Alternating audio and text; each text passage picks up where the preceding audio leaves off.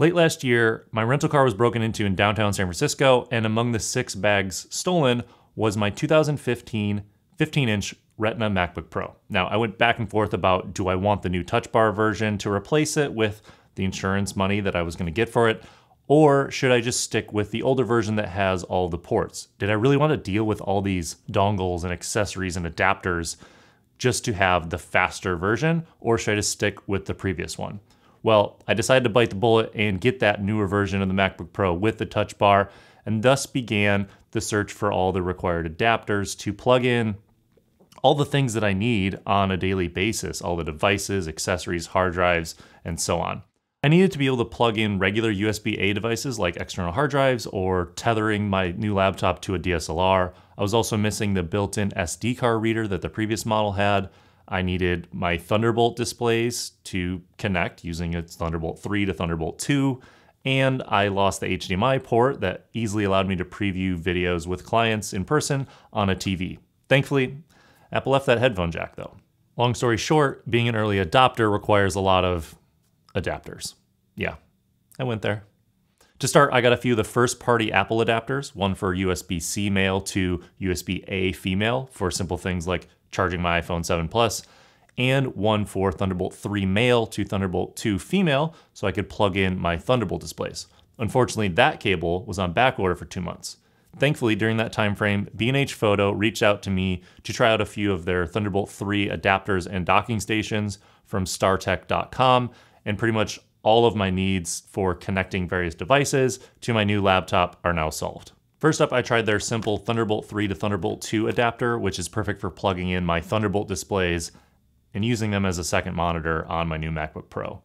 Next, I went to plug in my MacBook Pro into televisions or monitors, which can either be at 4K HDMI at 30 Hz or 4K through a DisplayPort at 60 Hz, and they sell adapters that can handle dual screens of either while only using one USB port of your computer and not even needing AC power. So these are great too.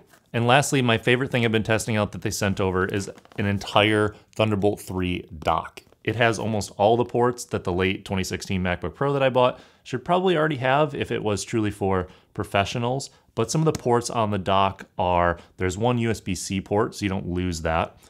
2 USB-A ports, one of which is fast charging, if your phone can do that. There's 2 Thunderbolt 3 ports, a display port, audio in and out, and there's even an Ethernet port if you're maybe live streaming and can't afford to have the Wi-Fi go down. This bigger dock does need AC power, but for the amount you can plug into it, I'm not surprised that it needs that. The only missing piece I bought to simplify my setup and so I could leave this older compact flash and SD card reader at home with my Mac Pro while I was on the road was to order this SanDisk SD card reader that plugs into USB-C, and it goes up to UHS 2, so it's super fast when backing up files, and I'm pretty much using an SD card to laptop connection every day for putting photos and videos on it, so I invested the $25 for this thing too.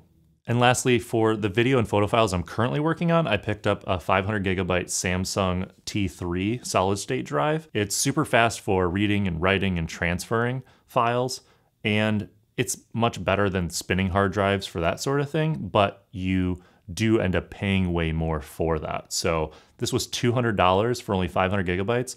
I could get something 8 times the size at 4 terabytes for about half the price, for about $100 normally. But you know, if you're working with 4K files, 50 megapixel photos, you know, it's gonna be worth it to do that. And I got 2 different cables. I got a USB-C to USB-C for plugging into my new laptop and a USB-C to USB-A so I can plug this into my Mac Pro easily. While I'd love to envision a future where everything I need plugs into my laptop using USB-C, I really don't know how far away that is, and what am I supposed to do in the meantime? I have to plug in HDMI or other Thunderbolt versions. I know I have a lot of now docks and dongles just to do what I need to do with my laptop when I'm on the road or when I'm back in the office to make videos and run my business. And I don't know if it was worth it for Apple to do this just to have a little bit thinner computer or more battery space, because when you're a pro user, you know, you need to plug stuff into your laptop to do your job. So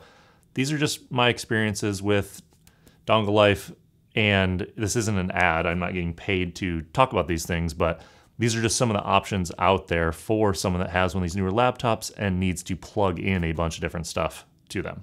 A special thank you to B&H for sending these out for me to test and to share my experiences with you guys. For more on how to make better videos and make a great living while doing so, subscribe to our YouTube channel right here. You can watch our most recent video that just came out on the left over here. And to take any of my free courses on how to make better videos, just go up here and sign up. I've been Caleb Wojcik of DIY Video Guy, and I'll see you later.